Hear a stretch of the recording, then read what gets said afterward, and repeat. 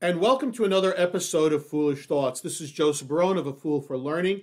And our foolish thought for today is orientation training for sales generators at the Kensington Sales Group, Part 2. As I mentioned in my last episode, and periodically I like to invite someone to my podcast to discuss training. And so in this episode, I've invited Mike Dombo, president of the Kensington Sales Group. And we will continue in this episode to discuss how he trains his staff and in particular, orientation training. The Kensington Sales Group, founded by Mike in 2016, supports companies that sell to the public sector through lead generation and market research. Mike has 25 plus years worth of sales experience in both startup and large companies selling to federal, state, and local government agencies. And so once again, Mike, welcome. Morning, Joe. Glad to be back. In our last episode, we discussed the orientation program, but we discussed it as far as the people that you hire who have no experience in this particular business. In this episode, I want to talk about bringing in new people, but people who have done this before for other organizations. And one of the things that we've discussed before this episode is that people may have experience, but there are some issues when you sometimes bring them on board. So let's talk about the issues that you find when you bring someone who has done this before, but you bring them into your organization. Sure. Thanks, Joe. Yeah, I think I've said this before, but bad habits seem to be easy to form and hardest to break. Somebody who's had no experience doing it, we have a good opportunity to really bring them into the fold and how we do things. But somebody who's done it before brings their own past experience to the table. And in some cases, that's a good thing. In other cases, we need to have a little talk about quality and how we do things here. But mainly, we don't know what the process was prior to whatever they were doing, be that real estate or software sales or anything else. To us, the quality is key. So we're not just looking for anybody willing to set aside 30 minutes on their calendar to talk. They have to really be qualified and vetted prospects with a true interest. So that's one of the main challenges. And the other, I don't know if you want me to jump ahead into it, but the other really is once somebody's done this for a while, I don't want to say it goes to your head, but if you're good at it, you kind of develop your own script. You get away from what works, and that's another challenge in and of its own. Let's talk about the script issue for a moment. What do you see when a person who has experience comes in and doesn't follow the script or the talking track or speaking track that you have designed with the client? What happens when they don't follow it? Yeah, it's a good point. We call it a talk track instead of a script because it's hard to script this kind of work. You run into a different conversation with each call.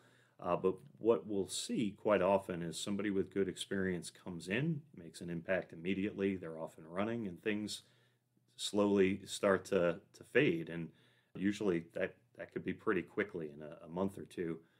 We sit down with them and do a ride along, as I mentioned on the previous podcast we did, but you'll find that they start to deviate from what works from that talk track because you have developed your own style, you are good at it, and you want to add your own flair, which we encourage, but staying within the model of that talk track because it's the psychology of it that really works. We're not calling people trying to jam something on their calendar. We're really engaging them, and ultimately it's their decision whether or not they want to move forward. So that's how we construct that script, and basically have that play out for them. A good call ultimately won't be the person calling doing all the talking. It'll be the recipient of the call who's then asking questions and wanting to dig in further. Okay, so the biggest issues are they're developing bad habits, but the biggest of the bad habits seems to be not following the script that has been designed. Sorry, I keep using script because I do too. Yeah. I'm used to that. That's my thing. not following the script. Are there any other bad habits that, a person who's done this before comes in and that you really have to work with them on changing? Yeah, I don't know if it's a habit, but burnout, I think, is a major issue. And what about burnout? Are they just tired of making calls? I mean, they're hired to make calls, aren't they? And constantly make these calls. What type of burnout do they? What happens here? Yeah, I think if you say the same thing 5,000 times, you probably get a little burned out from doing it.